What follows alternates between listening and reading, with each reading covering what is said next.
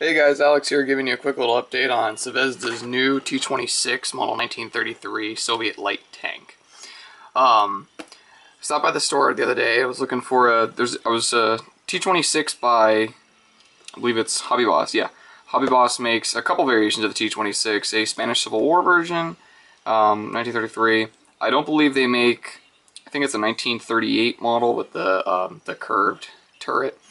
This is the same turret that's also on the BT-7 before the 1935 model. Before, it was 1937 was when they updated it to the curved, the round armor. Excuse me. I don't know, but I really like the primitiveness, if you will, of these turrets and the tank itself. After doing a little bit of research on this tank, the T-26 was actually part of a British design, from what I hear, a British design for the Vickers tank. And if you're familiar with the Vickers small, light armor little infantry support vehicle, which the Germans ended up capturing some after the Dunkirk evacuation, and put, I don't know the caliber, but they put one of their artillery weapons on it, and I believe they had, it was a really low number, and all of which were apparently lost in the North African campaign. So let's go ahead and open up Zvezda's 2014. One thing that Zvezda does that I really like is their packaging, and like this. Only if the models sometimes were as good as the packaging, it'd be great. And another thing, if it was kept all in one bag, of which typical of Zvezda kits, it's all just out and about. Alright, instruction sheet. Hey, look, decals. Alright, some typical decals, pre-war. I believe this is forward to victory or something to victory in Russian. Forgot why I read that for. I think I read that off of a Trumpeter's KV1 and I'm saying that for.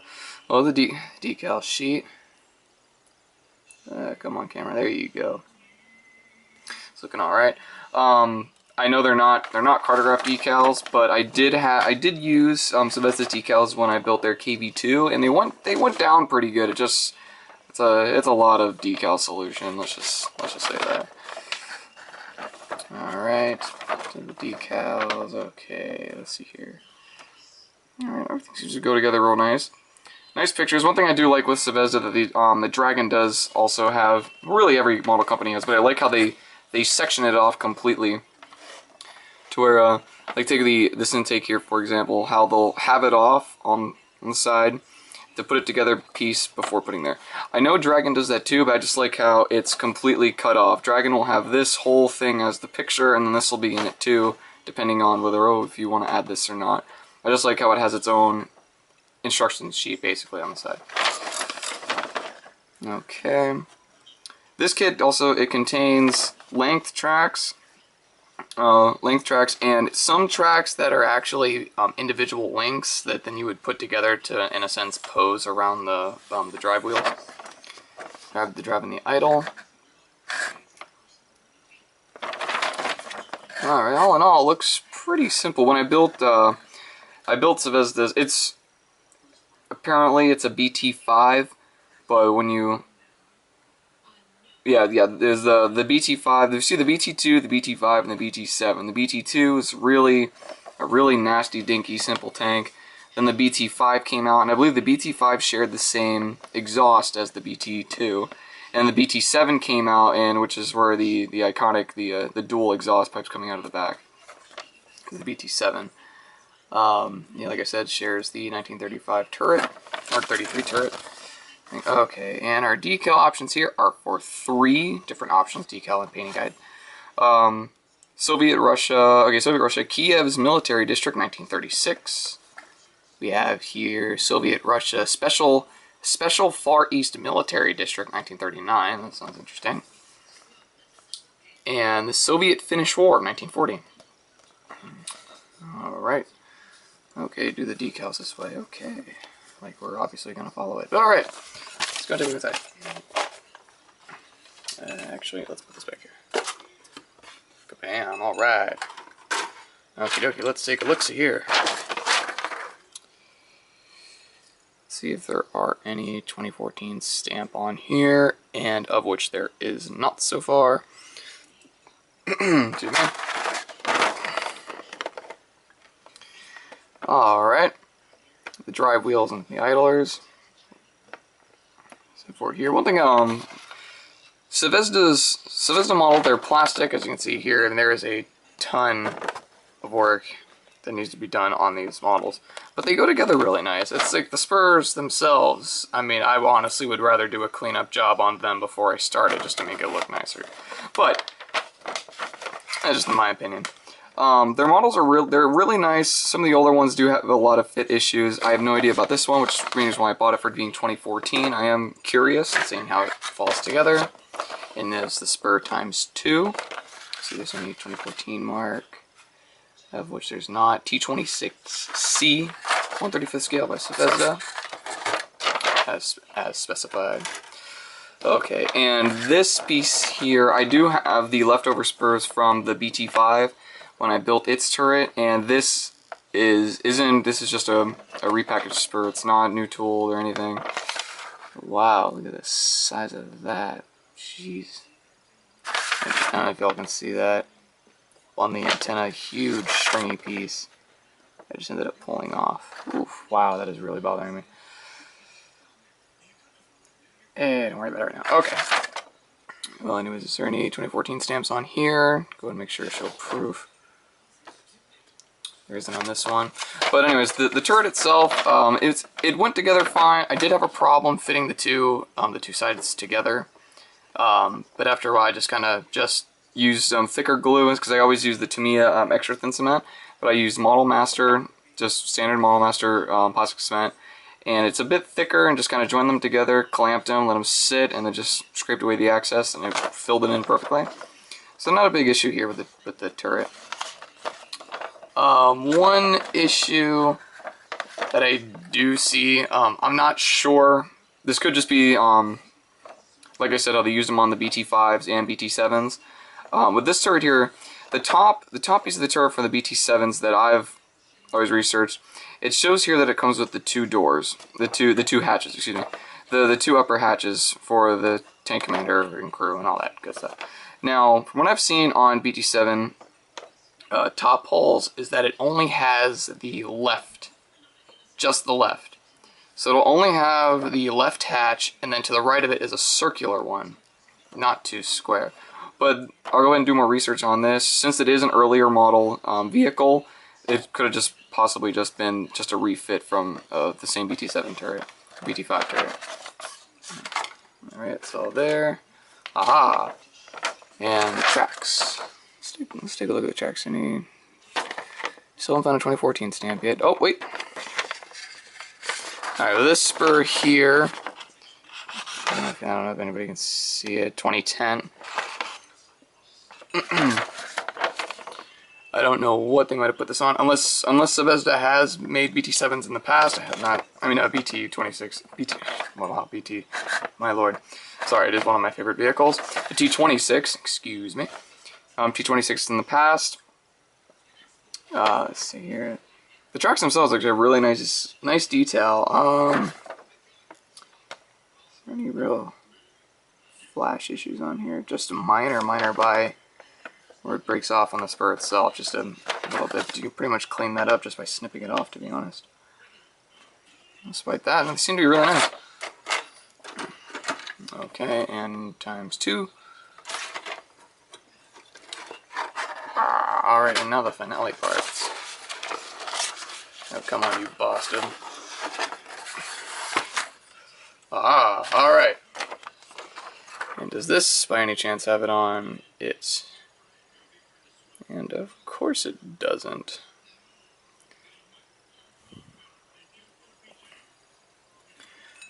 Alrighty. And for here we have the entire hull. From bottoms, side, to the top, the rear. Let's see here. The plastic is actually, it's really nice. It's not too thick, but it's thick enough to the point where Zvezda models from ones that I previously built in the past, they're very flimsy plastic. And some of the detail in there too. The plastic is very flimsy, but this plastic here is actually really nice. Even like I think I want to say that's a fuel cap. No, it can't be. The The plastic on here is really nice. It's not too thin. Doesn't feel flimsy at all. And this is really thick, hardcore plastic.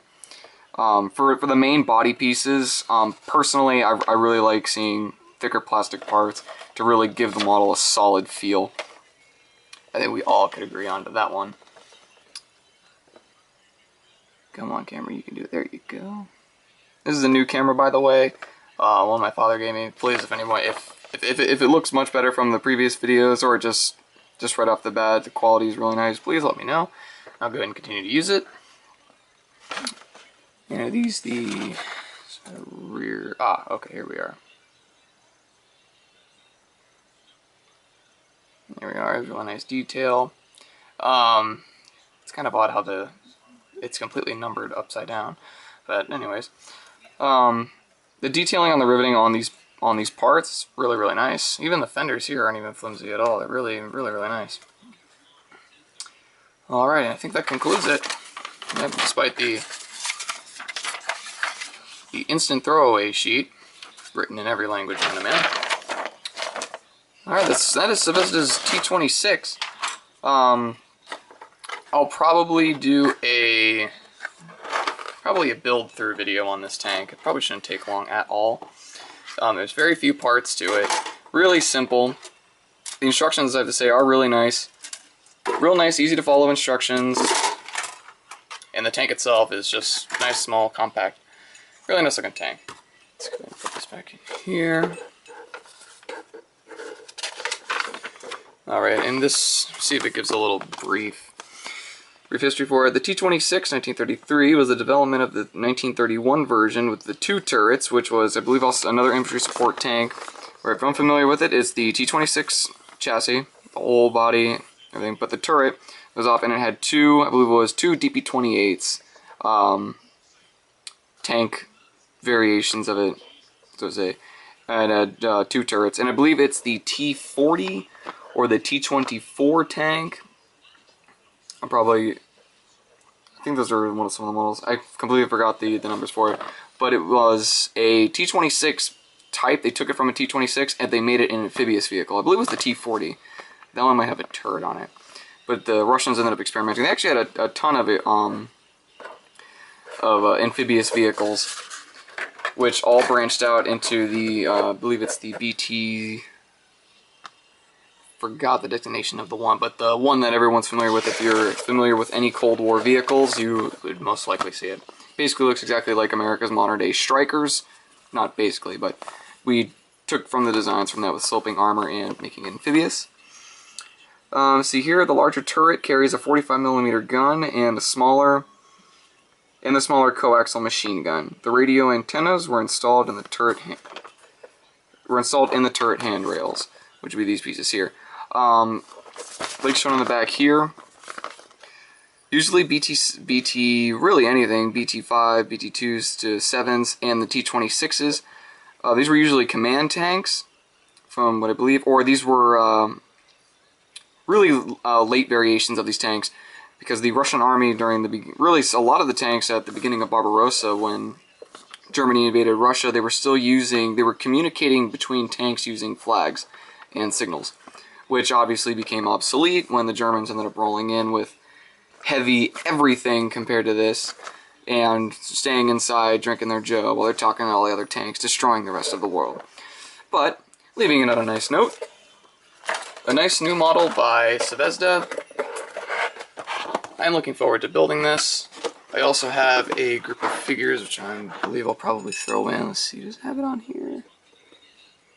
Oh, there we are, Zvezda 2014. Made in Russia. This kit contains only 172 parts. Alright, looks like a really nice little kit. Where are the figures that I want to add into this?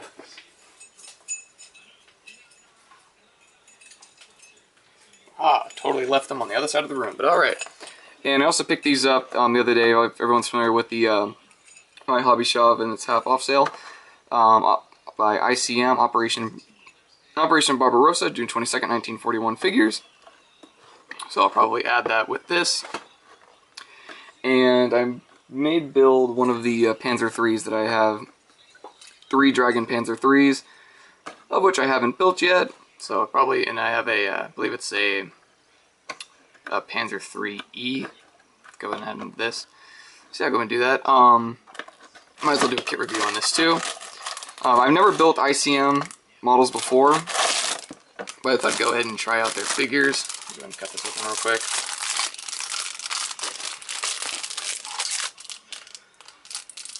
Let's see here. This kit, by the way, retail price stands at $9. So I only paid a maximum of about $4.50 for this. This paper, here we are.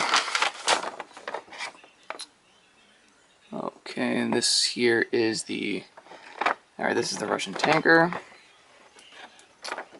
You got the face detail on there. It's the tank survivor. This is the walking German. The walking Wehrmacht soldier. Here, the detail on this model is actually really nice. Really like all the straps in each of the pockets and everything. Really good detail for ICM. I was really cautious on buying this, but I thought, hey, what do I got to lose? $4. Why not?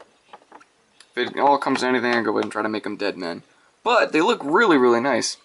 I've only built dragon figures so far, and all of pretty much dragon figures, and now I have even premium Gen 2 figures. You see this here. They even have his Knight's Cross. I mean, it is a bit oversized, but that never hurts. Definitely stand that out, doing a little dry brush over that. All the dragons figures that I've built are just amazing. Beautiful, beautiful. Let's see this cap. Even the Wehrmacht insignia on the officer's cap looks really, really nice. And then the escorting German soldier. There. And the weapons themselves look really, really nice. No flash issues on there at all. I'm really looking forward to building this with the T-26. This will be one of the future projects. Since school is starting up soon, I'm trying to finish up the Kursk group build. Excuse me, the Kursk group build and Panzermeister 36's Fall of the Reich group build before school happens. And after that, I probably won't enter any group builds, for I am going to be overloaded with work from taking 2 college classes, and I won't have any time to pretty much build models at all. So I'll go ahead and do as best I can. I will definitely keep everybody updated on this when I start this. It'll be a really fun project. Probably add 2 tanks and a ton of figures. And till then, I hope you all enjoyed the review. Please tell me what you think. If you have any questions on the kit itself, please go ahead and let me know. I'll be happy to try to answer you as best as I can. Hope you all enjoyed the review, and until then, see you on the battlefield.